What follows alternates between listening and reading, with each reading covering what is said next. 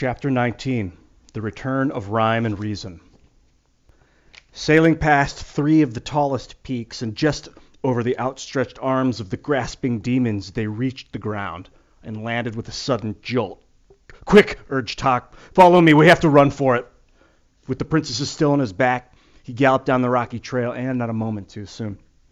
For pounding down the mountainside in a cloud of clinging dust and a chorus of chilling shrieks came all the loathsome creatures who chose to live in ignorance and who had waited so very impatiently. Thick black clouds hung heavily overhead as they fled through the darkness, and Milo, looking back for just a moment, could see the awful shapes coming closer and closer. Just to the left, and not very far away, were the triple demons of compromise. One tall and thin, one short and fat, and the third exactly like the other two. As always, they moved in ominous circles, for if one said, "Here," the other said, "There," and the third agreed perfectly with both of them, and since they were always settling their differences by doing what none of them really wanted, they rarely got anywhere at all. And neither did anyone they met. Jumping clumsily from boulder to boulder and catching hold with his cruel curving claws was the horrible hopping hindsight, a most unpleasant fellow whose eyes were in the rear and whose rear was out in front. He invariably leaped before he looked and never cared where he was going, as long as he knew why he shouldn't have gone to where he'd been. And, most terrifying of all, directly behind, inching along like giant soft-shelled snails, with blazing eyes and wet, anxious mouths, came the gorgons of hate and malice, leaving a trail of slime behind them and moving much more quickly than you'd think. "Faster!" shouted Tok. "They're closing in!" Down from the heights they raced. The humbug, with one hand on his hat and the other flailing desperately in the air, Milo running as he'd never run before, and the demons just a little bit faster than that. From off on the right, his heavy, bulbous body lurching dangerously on the spindly legs which barely supported him, came the overbearing know-it-all, talking continuously. A dismal demon who was mostly mouth. He was ready at a moment's notice to offer misinformation on any subject, and while he often tumbled heavily, it was never he who was hurt, but rather the unfortunate person on whom he fell. Next to him, but just a little behind, came the gross exaggeration, whose grotesque features and thoroughly unpleasant manners were hideous to see, and whose rows of wicked teeth were made only to mangle the truth. They hunted together and were bad luck to anyone they caught. Riding along on the back of anyone who'd carry him was the threadbare excuse, a small pathetic figure whose clothes were worn and tattered and who mumbled the same things again and again in a low but piercing voice. "Well, I've been sick, but the page was torn out. I missed the bus, but no one else did it. Well, I've been sick, but the page was torn out. I missed the bus, but no one else did it." He looked quite harmless and friendly, but once he grabbed on, he almost never let go. Closer and closer they came, bumping and jolting each other, clawing and snorting in their eager fury. Tok staggered along bravely with rhyme and reason. Milo's lungs now felt ready to burst as he stumbled down the trail, and the humbug was slowly falling behind. Gradually the path grew broader and more flat as it reached the bottom of the mountain and turned toward wisdom. Ahead lay light and safety, but perhaps just a bit too far away. And down came the demons from everywhere. Frenzied creatures of darkness, lurching wildly.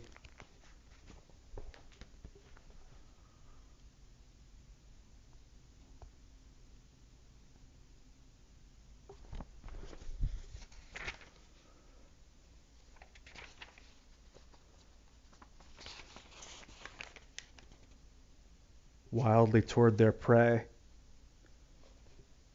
From off in the rear, the terrible Trivium and the wobbly gelatinous giant urged them on with glee, and pounding forward with a rush came the ugly Dilemma, snorting and steam, and then looking intently for someone to catch on the ends of his long, pointed horns, while his hooves bit eagerly at the ground. The exhausted humbug swayed and tottered on his rubbery legs, a look of longing on his anguished face. "I don't think I can," he gasped, as a jagged slash of lightning ripped open the sky, and the thunder stole his words. Closer and closer the demons loomed as the desperate chase neared its end. Then, gathering themselves for one final leap, they prepared to engulf first the bug, then the boy, then lastly the dog and his two passengers. They rose as one, and suddenly stopped, as if frozen in midair, unable to move, staring ahead in terror. Milo slowly raised his weary head, and there in the horizon, for as far as the eye could see, stood the massed armies of wisdom, the sun glistening from their swords and shields, and their bright banners slapping proudly in the breeze.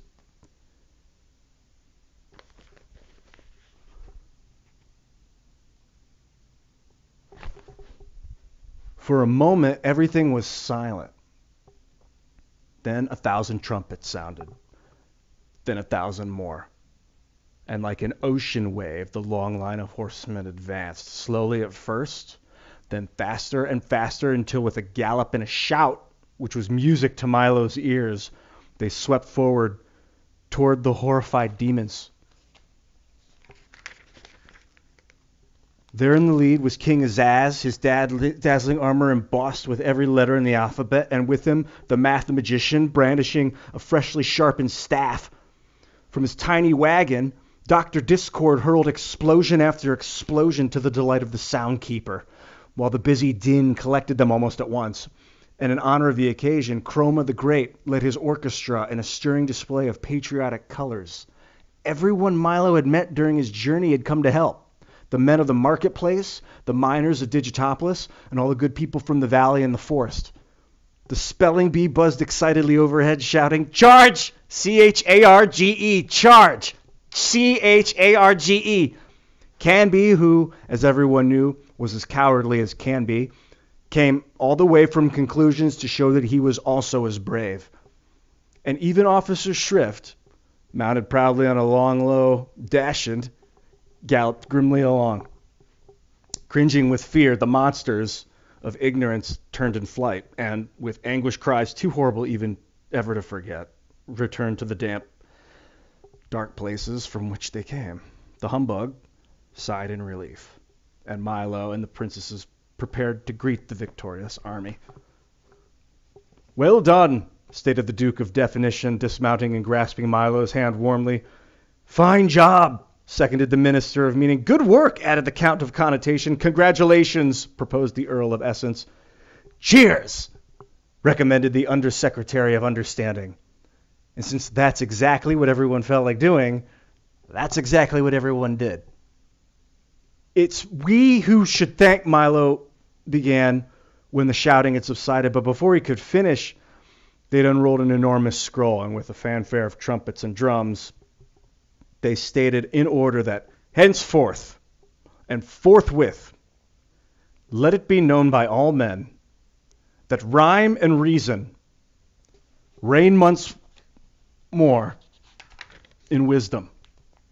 That's reign once more in wisdom.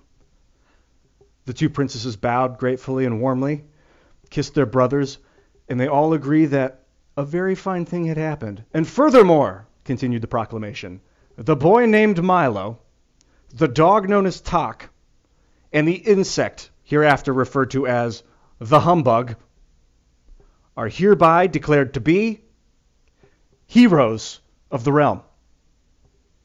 Cheer after cheer filled the air, and even the bug seemed a bit embarrassed at having so much attention paid to him.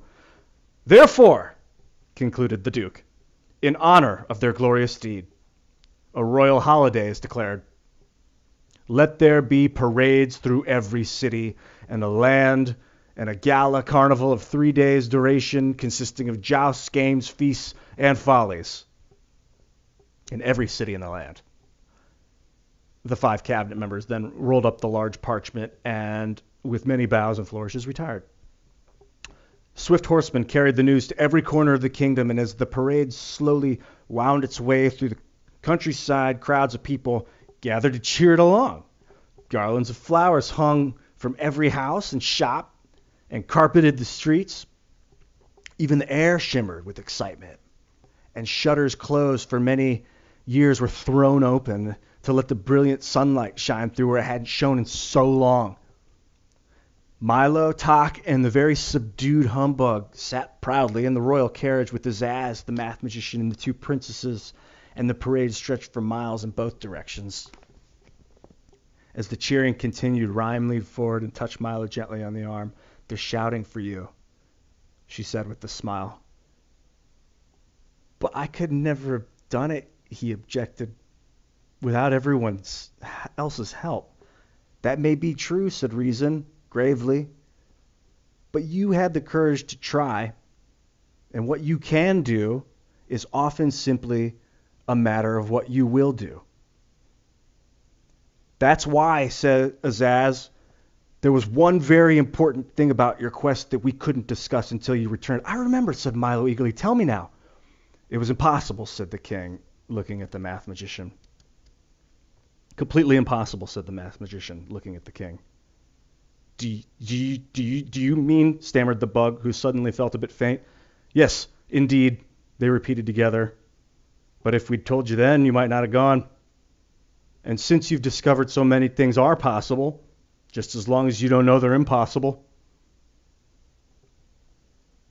And for the remainder of the ride, Milo didn't utter a sound.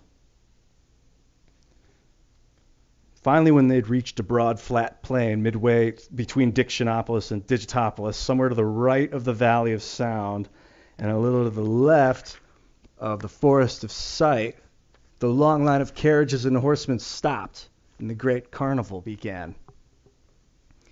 Gaily striped tents and pavilions sprang up everywhere as the workmen scurried about like ants. Within minutes, there were race courses and grandstands, sideshows and refreshment booths, gaming fields, Ferris wheels, banners, hunting, and bedlam, almost without pause. The math magician provided a continuous display of brilliant fireworks made up of exploding numbers which multiplied and divided with breathtaking results. The colors, of course, were supplied by Chroma, and the noise by a deliriously happy Dr. Discord. Thanks to the soundkeeper, there was music and laughter, and for very brief moments, even a little silence. Alec Bing set up an enormous telescope and invited everyone to see the other side of the moon. And the humbug wandered through the crowd, accepting congratulations and recounting a great deal of his brave exploits, most of which gained immeasurably in the telling. And each evening, just at sunset, a royal banquet was held. There was everything imaginable to eat. King Azaz had ordered a special supply of delicious words and all flavors for those who liked exotic foods, in all languages too. The math magician had provided innumerable platters of division dumplings, which Milo was very careful to avoid, for no matter how many you ate, when you finished, there was more on your plate than when you began. And of course, following the meal came songs, epic poems, and speeches in praise of the princesses and the 3 gallant adventurers who'd rescued them. King Azaz and the math magician pledged that every year at this same time, they would lead their armies to the mountains of ignorance until not one demon remained. And everyone agreed that no finer carnival, for no finer reason, had ever been held in wisdom. But even things as fine as all that must end sometimes. And late on the afternoon, on the 3rd day, the tents were struck, the pavilions were folded, and everything was packed, ready to leave. "It's time to go now," said Reason, "for there is much to do, And as she spoke, Milo suddenly remembered his home. He wanted very much to go back. Yet somehow he could not bear the thought of leaving. And so you must say goodbye, said Rhyme, patting him gently on the cheek. To everyone? Said Milo unhappily. He looked around slowly at all his friends he'd made, and he looked very hard, so as not to forget any of them for even an instant. But mostly he looked at Tok and the humbug, with whom he'd shared so much. The perils, the dangers, the fears, and best of all, the victory. Never had anyone had two more steadfast companions. Can't you both come with me? He asked, knowing the answer as he said it. I'm afraid not, old man, replied the bug. I'd like to, but I've arranged a lecture tour which will keep me occupied for years. And they do need a watchdog here, barked Tok, sadly.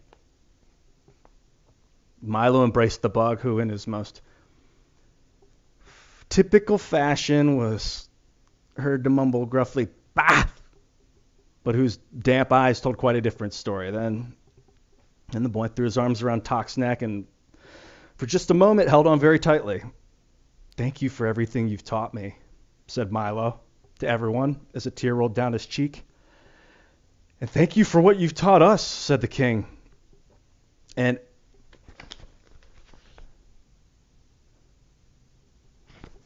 as he clasped his hands, clapped them, the little car was brought forward, polished, like new. Milo got in and, with one last look, stared down the road and started down the road, with everyone waving him on. Goodbye, he shouted. Goodbye, I'll be back. Goodbye, shouted Azaz. Always remember the importance of words. And numbers, added the math magician forcefully. Surely you don't think numbers are as important as words, he heard Azaz shout from the distance. Is that so? Replied the math magician a little more faintly. Why, if... Oh dear, thought Milo, I do hope they don't start it all again. And in a moment, they'd faded from sight as the road dipped, turned, and headed for home.